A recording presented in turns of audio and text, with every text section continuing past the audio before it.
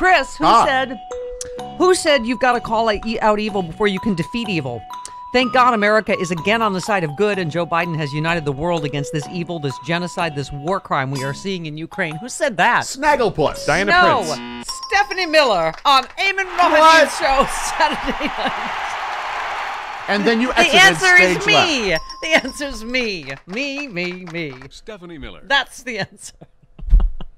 Okay. You did very well. Oh, thank you very much. Oh, by the way, the pressure is getting Uh-oh. wait, really, you people are getting ridiculous. The pressure's just getting too intense. Hang on, where is it? Hold on. Hold, please. Trying to find me. All of Twitter. Yes, you did. Right. Somebody said I look 25. Okay, people, stop. Oh, for God's stop already. sake. Seriously? People, That's how much someone just surgery wanting to hear can their one name on the woman radio. have? Pardon me? That's just someone wanting to hear their own name on the radio. Yeah. They're baiting you, Well, Billy Bass. Now I lost it. Now I lost the tweet. Someone said, Mama, you don't look 40. You look in your 30s. And then someone's like, who's that 25-ish? Oh, Please. Oh, that's just... correct. Is that what you're thinking? Seems correct. No, that's desperate. Yeah. Well, now I've lost that person's tweet. Oh. Okay. All right.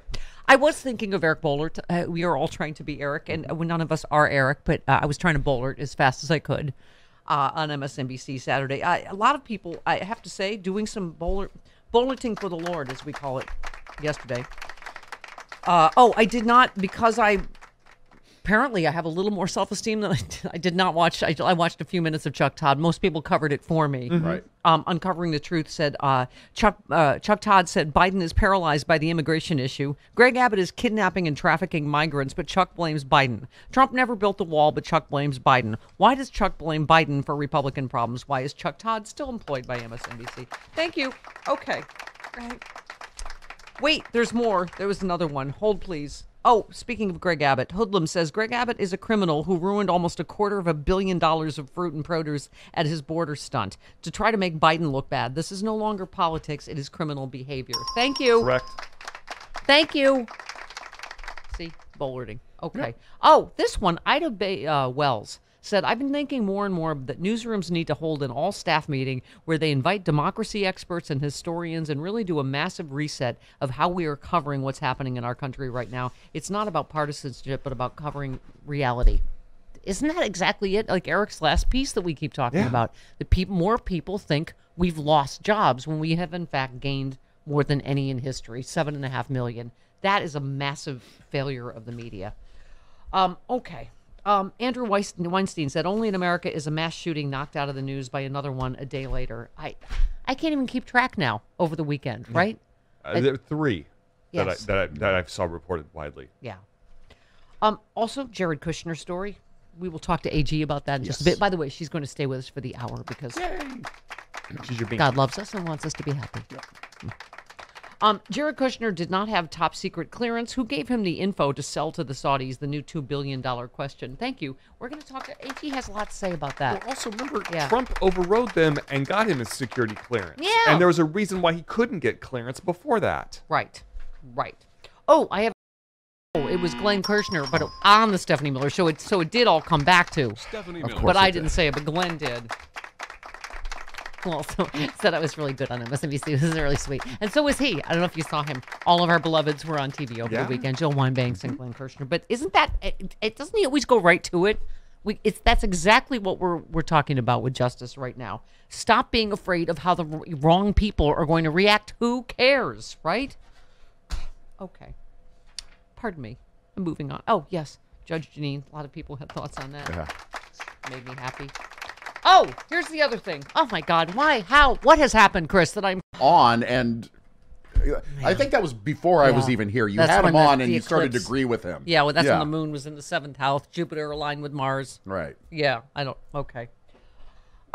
He talks of Tocqueville. Am I saying that correctly? Alexis de Tocqueville? Yes, warns of that soft and idle terror that wears hearts down and enervates them. Are we indulging in that? Yes, the midterms look tough, but outcomes aren't fated. If Ukraine can beat Russia, Zelensky can prevail over Putin. Democrats can defeat Republicans. Thank you.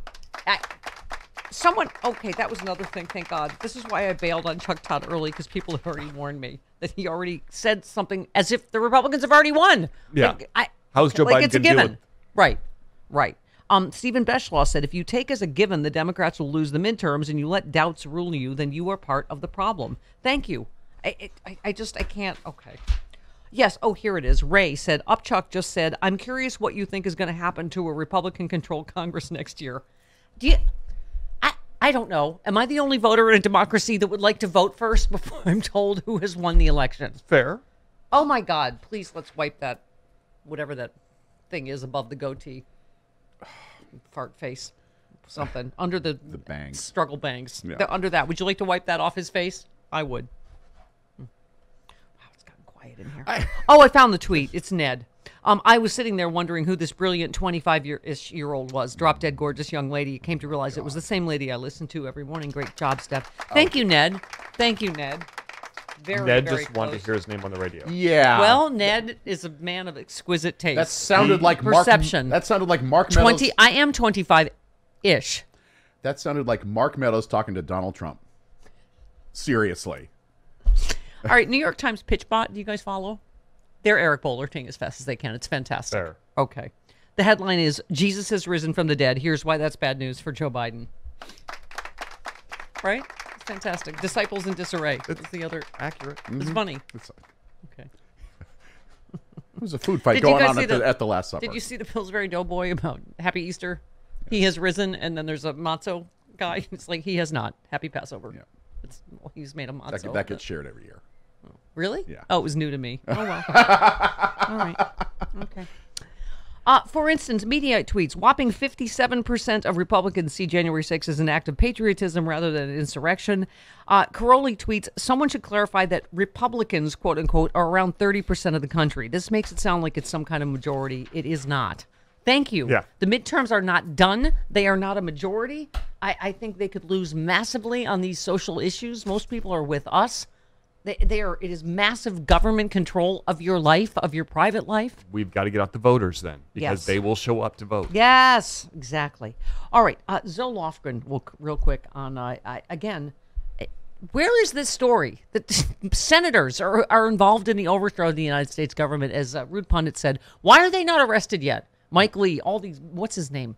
The guy that sounds like a putt-putt in Lubbock. Chip Roy. Chip Roy. Is there not a Chip Roy? Is that not a putt-putt in Lubbock? It kind of sounds like a steakhouse. Okay. Chip Roy's. Yeah. It's a putt-putt and a steakhouse Yes, in exactly. Lubbock. Yeah, there you go. Right. Okay. Richard Golfin getting Burt steak.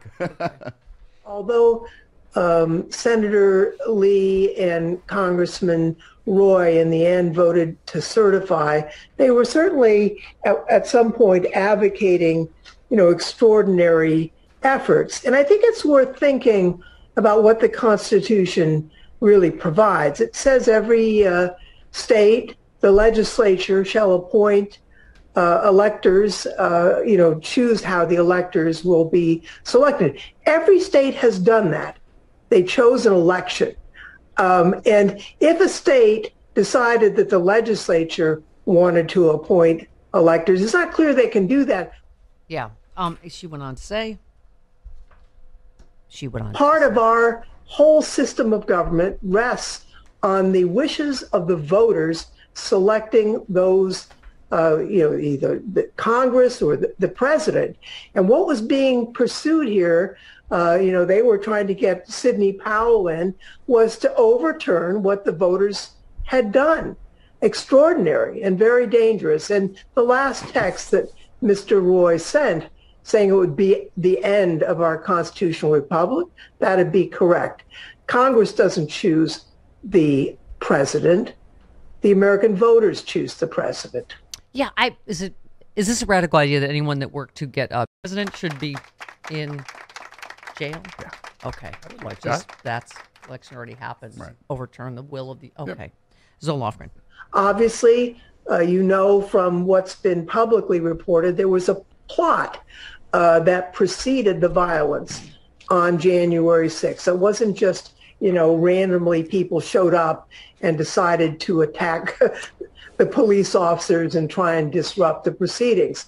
There was a plan and a plot, and many people were involved. I was saying Saturday night, it was like a joyride, right? These initial texts, it's like they all stole a car. They're like, yeah, go. Oh, this is great. And then like they see the police thing. They're like bail out of the car. They're like, oh, this was a crappy idea. Be careful. I don't know what not you're gonna work thinking. You well." people, it's crazy. Whatever you were thinking of. Oh my God, you don't get to like bail out and then like you're not part of the crime just because you're like, oh, this is crazy. I mean, now it's crazy. Well, someone pointed out over the weekend that Mike Lee was saying in the Bob Woodward and Bill Woodward and Bob Costa book. Yeah. That he said in there that he didn't find out about this Eastman strategy until January 2nd. Even though there are text messages from him on November 23rd saying, hey, there's this guy Eastman, you should look into his theories. Right. So Mike Lee, liar. he knows. Yes. Okay. I mean, he wasn't under oath for the book, but Right. still, he knows that what he was doing was wrong. Right. Yep. One last one, Zola. I don't know how these messages get leaked, but I think it's a mistake just to focus on the dribs and drabs that emerge into the public arena. We will have very substantial hearings in the very near future, laying out as well as we can, in as detailed a fashion as we can, the evidence about what happened. And we hope that that will be definitive and help people renew their passion for the American democracy. Thank you. Let's hope that's true. That happens right before the midterms, because I think AG will echo this, that if this is only dribs and drabs, how explosive this stuff is. Yeah. I mean, imagine how, when we see the whole picture and it's on TV, I still have hope the Justice Department is going to have no choice but to do the right thing. I have a feeling These are just pieces we're seeing.